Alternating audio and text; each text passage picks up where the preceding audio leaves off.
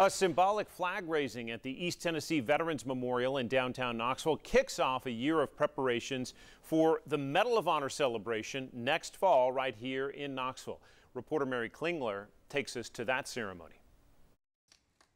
The city will host the annual gathering of the 67 living recipients of America's highest award for valor in combat.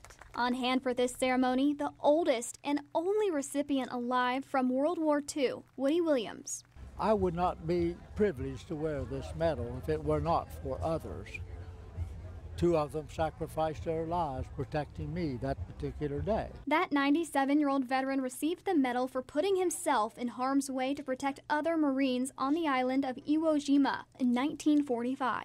The Medal of Honor changed my life because now I wear it in the honor of particularly those two Marines who gave their life for mine, and for all the others who have made that sacrifice. President Harry Truman awarded Woody Williams the medal. 76 years later, and earlier this year, Williams welcomed his great-grandson into the Marine Corps. Knoxville last hosted the Medal of Honor recipients as a group 7 years ago in 2014. In Knoxville, I'm Mary Klingler. Today, there are 67 living Medal of Honor recipients, and they will all be invited back to Knoxville again in September of next year.